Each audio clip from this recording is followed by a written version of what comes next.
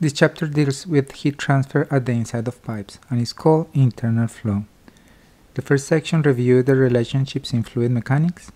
The second section introduced the thermal relationships, and sections 3, 4, 5, 6, and 7 present the thermal analysis and convection correlations. This video deals about the fluid mechanics of the flow in a pipe. So the learning goals are to identify if the regime is laminar or turbulent, calculate the length of the entry region. We also have to define the entry region, develop an equation for the velocity profile in laminar case, and find an expression for the mean velocity. Hydrodynamics considerations. We have the flow into a pipe. So for this pipe, the diameter is going to be d, and the flow goes from the left to the right. And there is no component of the velocity in any other direction apart from x. So in other words, the velocity, which is a vector with components u, v, and w, for this particular case only will have components in the u because the other directions are 0. So this is a vector which is composed of only one component. And also the velocity in x is going to be a function of the position x and the radius r. That means the velocity will depend from the distance from the entrance and also how away from the center we are. So we can identify, for example, that at the contact with the wall the velocity is 0 and at the middle the velocity is maximum. Now let's define the mass flow rate. So the mass flow rate, if we remember for fluid mechanics, is defined as the integral over AC. AC is the cross-sectional area. Let's highlight it here. This is the cross-sectional area AC. So the integral of rho dot product the velocity with the normal, and the normal is a normal in the direction, so that will be normal to this surface, so the normal will be in this direction. And because the velocity is only in one direction, and the dot product can be simplified as u, just u, and so the integral can be further simplified assuming that the density is uniform over the whole cross-sectional area. Besides, if the velocity is constant means that all the vectors here have the same magnitude, so we can take the velocity out of the integral, and the mass flow rate can be expressed as rho multiplied by u multiplied by the cross-sectional area. But we can define a mean velocity that satisfies this equation. So the mass flow rate can be expressed as rho multiplied by some velocity we call the mean velocity multiplied by the area, in such a way that this should be complied with this equation. So that means that the mean velocity that I have a bar u, or can also be expressed as um, is going to be equal to 1 over the area, the cross-sectional area, multiplied by the integral over the cross-sectional area of the velocity multiplied by dA.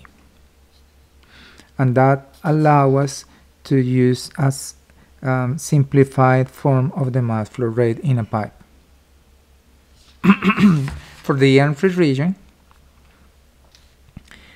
we are going to analyze what happened when a fluid is coming from the left and originally is uniform, but as soon as it gets in contact with the surface of the pipe is going to be altered, and mainly because of the friction, the viscosity, it will make this point in the fluid to stick, so the velocity of the fluid against the wall is going to be 0. And we can think of this situation as the boundary layer in a plate. The only difference is that this boundary layer is happening all around the surface of the pipe. So there is going to be a region at the entrance which the velocity is still the same velocity as it before coming into the pipe, but there is going to be a region in which there is a gradient in the velocity, this one being 0 and this one being 0.99, the velocity of the unaltered fluid. What is interesting in a pipe is that as we move in this direction in X, the boundary layer size keep increasing. This will increase until the boundary layer thickness is equal to the radius, and from that point onwards there is not going to be variation in the profile, so the profile will remain the same, and that region then is called the fully developed region, and the region before is called the hydrodynamics entrance regions, and the point when this transition is happening is called X fully developed hydrodynamically. That distance defines where the fluid is fully developed. The Reynolds number, we call it Reynolds D to differentiate it from the Reynolds in a plate, is equal to the density multiplied by the mean velocity. Now we have the mean velocity multiplied by the diameter and divided by mu. Otherwise we can define it in terms of the kinematic viscosity if we divide by the density. So u mean multiplied by the diameter and divided by nu. We can have an alternative form of the Reynolds number based on the mass flow rate. So the mass flow rate is equal to the density multiplied by the mean velocity multiplied by the area. We can solve for the mean velocity. So the mean velocity is equal to the mass flow rate divided by the density and divided by the cross-sectional area, and replace it in this equation for Reynolds. So we have that the Reynolds D is equal to rho multiplied by the mean velocity, which is this value, mass flow rate divided by rho divided by the cross-sectional area, and multiply by D and divide by mu. So we can cancel the density and we can also expand the area. So we have the mass flow rate multiplied by the diameter and divided by the area, which is pi d squared divided by 4 and multiplied by mu. So we can cancel the d in the numerator with the 2, and the 4 is going to be moved to the numerator. We have that the Reynolds D can be expressed as 4 mass flow rate multiplied by pi d mu. So this is a new expression for Reynolds. And let's remember about the regime, the laminar and turbulent regime. If I have a line that represents the Reynolds number, so in between 0 and 2300 we have laminar flow, and if we have over here 10,000 we have fully turbulent, and in this region in between 2300 and it will depend on the book, let's have here, let's say 5,000, so we can have a transition, and this transition, so the turbulence start and for sure from 10,000 onward is fully turbulent, but in this region there is also turbulence. Officially it is considered transition in between 2300 and 5000, but that will depend on the book. So let's have a look to the entrance region. Okay, so we have mainly the two situations. So we want to compute what's the value of X fully developed hydrodynamic. So for laminar flow we have this expression that is going to be equal to D divided by 20 multiplied by Reynolds.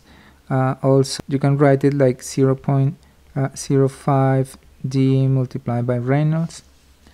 And in the case of turbulent flow, in general we have that is the distance for fully developed turbulent flow, it will be in between 10D and 60D, but in practice we can take this distance, so 10D. So let's make a little table to have an idea how this works. So let's have Reynolds, and we have the distance for fully developed hydrodynamically flow. So if we consider a Reynolds of 20, this is laminar, so we use this equation. So Reynolds of 20 divided by 20, so we'll have that XFD is going to be equal to just D, the diameter. If I take a Reynolds of 200, which is still laminar, so that will be 200 divided by 20, that's going to be 10, so the distance will be 10 times the diameter. If we have 2000 Reynolds, we are going to have 100 diameters distance to get the fully developed flow. Now let's take a higher number for Reynolds. Let's take, for example, 50,000. So if we have 50,000, so 50,000, it is turbulent flow. So according to this rule, we have to take 10D, and any other number like, I don't know, 100,000, we still keep the same 10D. So we can see something interesting. So for this point onward is turbulent. So we have laminar and we have turbulent. What we can observe is that for laminar, it goes from D, 10, 100D. So this is a very long distance to get fully developed. But in the case of the turbulent, it's 10D. It's like having this situation, and it's not going to change much. Okay, so these are a couple of questions that you have to be prepared to answer for the next class. So we have a pipe, and in this pipe we have some gradient of pressure, and the gradient of pressure is the responsible for the movement of the flow. So the flow is moving in this direction, and the question is dpdx, let's consider this case, greater than 0, less than 0, or equal to 0. Second question is, now let's consider two different points, or different points. If the flow rate is constant, then dpdx is increasing, or dpdx is decreasing, or dpdx is 0, or dpdx is constant. Well, the next section we are going to examine the velocity profile for the laminar case. For that, I'm going to take a section of the fluid. So we have the pipe, and inside the pipe I'm going to take like a layer of fluid. So you can see this, I'm taking this layer of fluid, and it's like a hollow cylinder. So this, if you wanted, this is still this cylinder, by only looking, I'm taking this section here, so I'm looking to the top part and the bottom part, that by symmetry that should be equal. And so this is at a distance r, is not in contact with the surface, is away from the surface, and we are going to analyze what happened, what are the forces in this element. First of all, let's notice that the fluid on the surface is 0, the fluid on the middle is probably the maximum velocity. So the velocity of this element over here, this is the velocity at r, is positive, but the velocity in this side is smaller. So this is the velocity at the position ur plus dr. So that velocity is less than ur.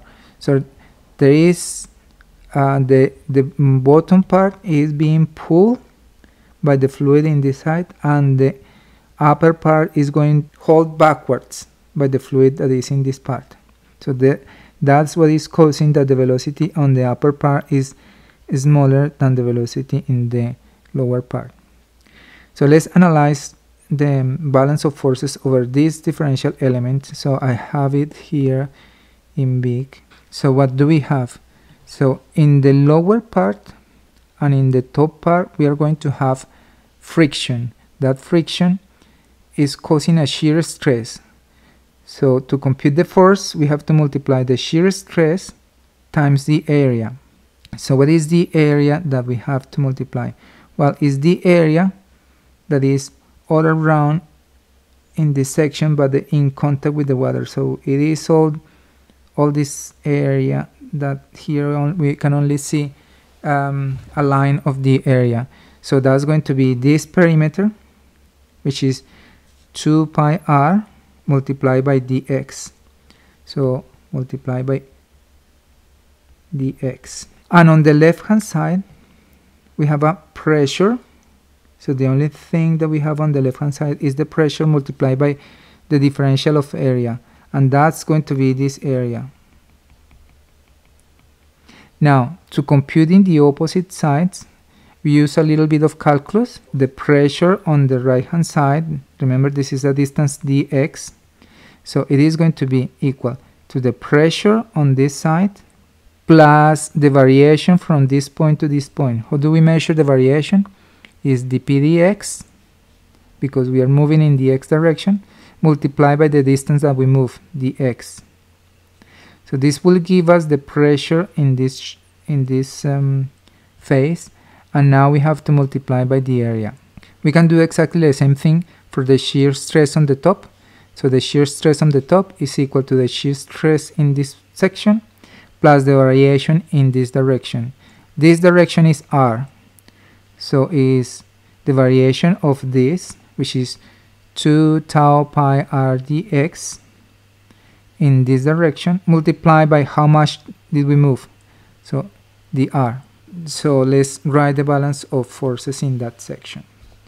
So we have that the sum of forces in x equal to 0 is equal to px multiplied by dA minus this force p of x plus dp dx multiplied by the area plus the shear force on the inner surface plus 2 pi tau r dx minus the force on the top, so that's minus 2 tau pi r dx minus ddr 2 tau pi r dx multiplied by dr, and that should be equal to 0.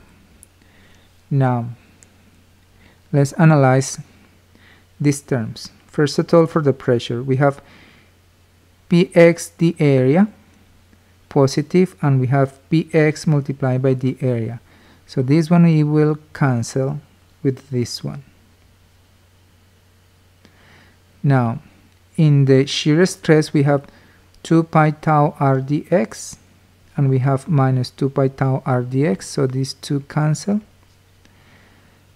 and the equation is simplified as minus dp dx the area minus dr of 2 tau pi r dx multiplied by dr equal to 0. We can also expand the area, and this differential of area, it is going to be equal to 2 pi r dr.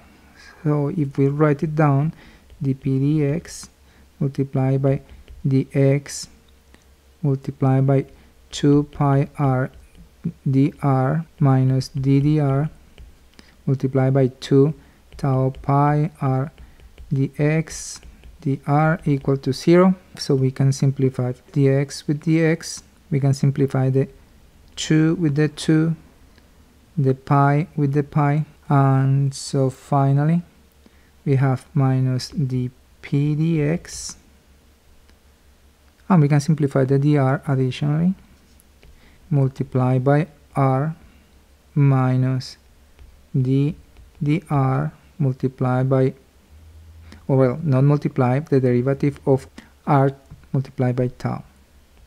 Now we can have an expression for tau if tau is defined as mu multiplied by du dy according to what we know, dy being the distance from the surface. So the only thing that we have is to write it in terms of r. So we have to notice that r is from the center towards the wall, and y is defined as the distance from the wall. So formally that will be y, and that will be equal to r0 minus r. So if we want to write this in terms of the r, so tau, it is equal to minus mu du dr. Minus this negative sign comes from the fact that y is in the opposite direction of r. With the value of tau, we can replace it in the differential equation, and as a result we have minus dp dx multiplied by r minus d dr multiplied by r and multiplied by mu du dr with a negative sign, and this is equal to 0. Notice that the double negative, it will produce a positive sign. This is the differential equation that we have to solve. And to solve this equation, we need to integrate with respect to r, and dp dx is going to be considered constant over the whole surface. So dp dx is a constant with respect to r. So let's integrate this with respect to r. So I'm going to move first the second expression to the right hand side. We have minus dp dx r equal to the derivative with respect to r of r times mu du dr, and because I move this to the right hand side, that should be positive. Now integrating with respect to r at both sides will produce the following. On the left hand side, dp dx is constant, so we have dp dx, and the integral of r, it will be r squared over 2 equal to the integral in the right hand side, which is the integral of a derivative, so it will be simply r mu du dr plus a constant I'm going to call c. Now if I divide by r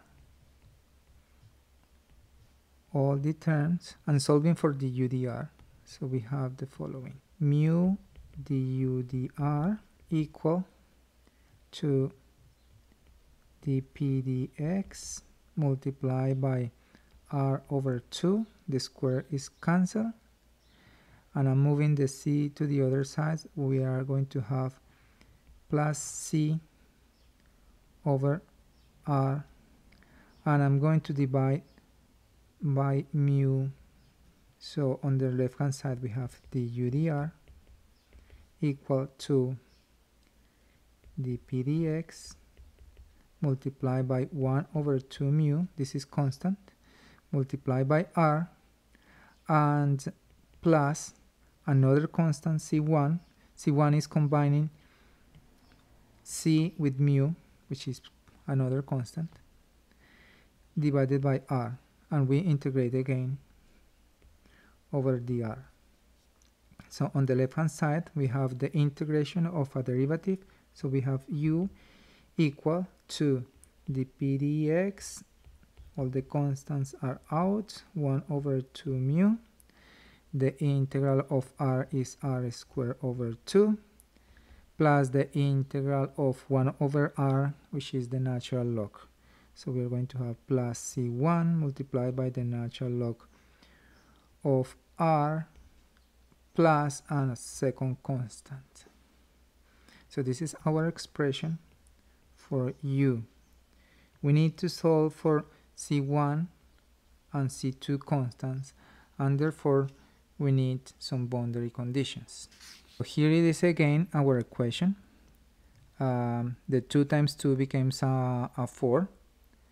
We have c1 natural log of r plus c2, and the boundary conditions, let's analyze. So I already have them in there, but the first one is that the velocity at the boundary, this is the velocity at r equal to r0, is equal to 0, and if this is increasing and this is increasing, so there is going to be a maximum point, and at the maximum point the derivative of the velocity is in this axis, so this is the velocity, and it should be probably velocity u. And so the derivative of u with respect to r at r equal to 0, it is 0. So these are the two boundary conditions that we need to solve. The easiest way to solve is to consider this boundary condition first. U prime, which is the derivative, equal to the derivative of this with respect to r, it is 2r multiplied by the constant. So that's 2 mu dp dx multiplied by r divided by 4 plus c1, the derivative of natural log of r, which is 1 over r, plus the derivative of c2, which is 0. So the first thing to notice is that if we evaluate at 0, well, this is going to be 0, but the second term is going to be undetermined because we are dividing by r and divided by 0. So if we want this to be equal to 0, so this expression should be 0. So the only possibility is c1 equal to 0. So that means that should be c1 equal to 0.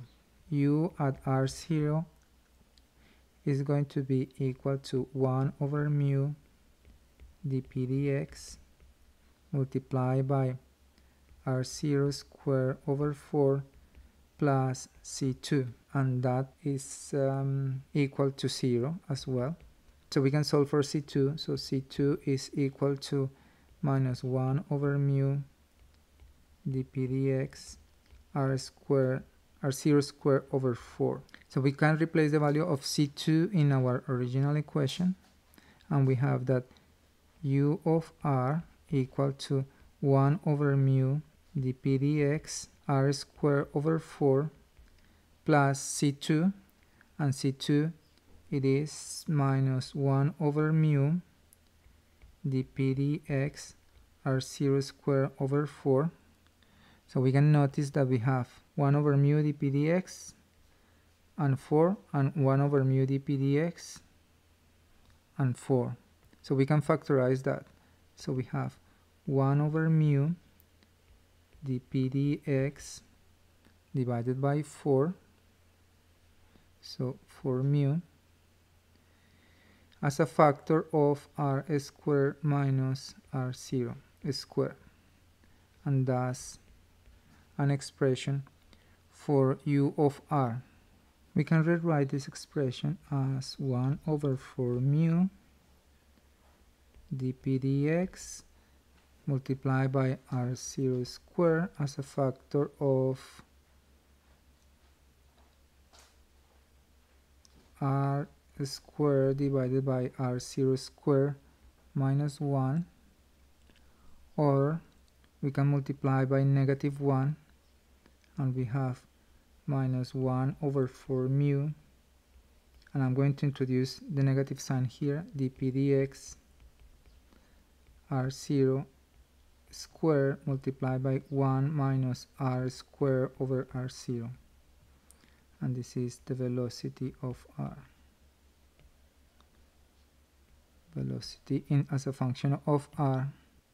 The interesting thing about this equation is that I move this negative sign to the outside because the dx is negative. So when I multiply by a negative sign, it becomes positive. Now if r is equal to 0, if we are in the middle line, the velocity is going to be maximum. So that will be r equal to 0. So the resulting expression, it will give us a value for the maximum velocity. So that is, let me write it in this page, that the maximum velocity is going to be equal to 1 over 4 mu multiplied by minus dp dx multiplied by r0 squared. So the velocity with respect to r can be written as u max multiplied by 1 minus r squared divided r0 squared. Now if you want to compare with the mean velocity, which is the purpose of this question, and you will have to do, you have to compute the mean velocity. How do you compute the mean velocity? Well, according to the definition of the mean velocity, is going to be equal to 1 over the cross-sectional area multiplied by the integral over the cross-sectional area of u of r, the area. That can simplify in terms of 1 over the area is pi r0 squared multiplied by the integral from 0 to r0 multiplied by u max, and the different u max multiplied by 1 minus r squared divided r0 squared, and the differential of area, which is 2 pi r dr. So by solving this equation, we can have an expression for um, and you should be able to answer this question. So see you next time.